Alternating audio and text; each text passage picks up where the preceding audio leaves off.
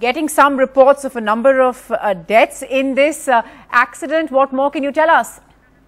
Well, I can tell you two or three things. Number one, the official version of the UP police has just come to us, and I'd like to just read that out. They say that as of now, 4 deaths have been confirmed by the district administration, and 40 to 50 persons have sustained burn injuries, and all are being rushed for medical treatment. All available ambulances have been pressed into action, and that senior officials of the district are on their way to the spot. Some of them have already reached.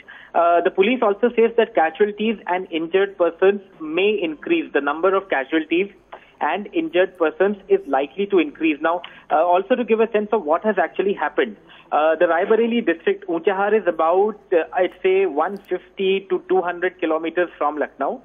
And this NTPC plant there is a coal-fired power plant, a thermal power plant that has a generating capacity of about 5 units with 210 megawatts each in all units. It's a very old power plant. The generation there started in 1988. Now, what we believe has happened is that the boiler plant in one of the units, the boiler pipe, has actually burst, and that because of that, you'd imagine that inside that pipe there would be steam or water at high temperatures, and that is why many of these laborers have sustained burn injuries. And there are 2 or 3 hospitals in the vicinity. One of them, of course, is the hospital inside the NTPC Unchahar power plant, where at the moment all access to the media is cut off, but that is where we believe the maximum number of casualties and the injured will be.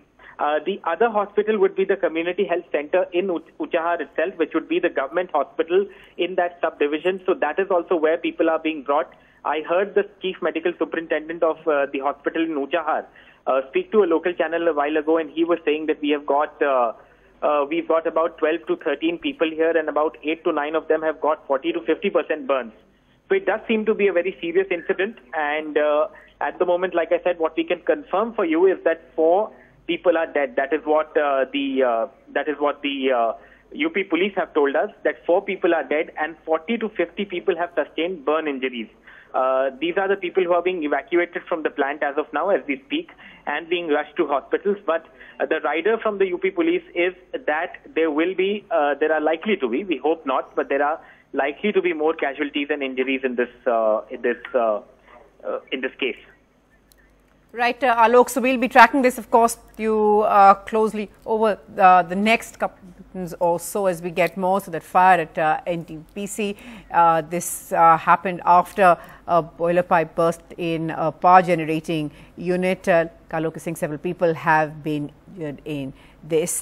Thanks very much, Alok, for joining us with those details there.